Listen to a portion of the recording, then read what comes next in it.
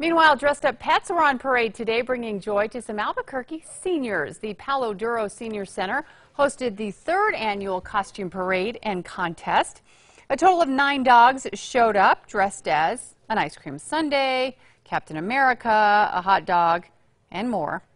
The adorable lab named Kane won first prize, dressed as unloading the freight, carrying a case of Crown Royal. So much of the time their pets become family, so it keeps them social, keeps them active and not feeling so isolated.